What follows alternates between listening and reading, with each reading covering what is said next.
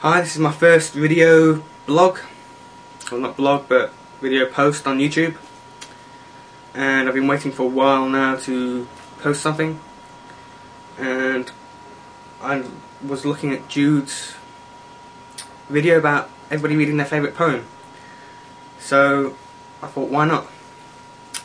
I'm going to read a poem from Byron's poetical works. There you go. And it's a book I bought the other day, and I read this poem and I had to buy the book. It's called Imitated from Catullus.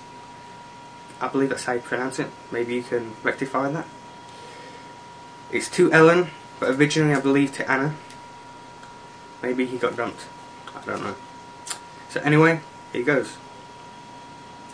Oh, might I kiss those eyes of fire, a million scarce would quench desire. Still would I steep my lips in bliss, and dwell an age on every kiss.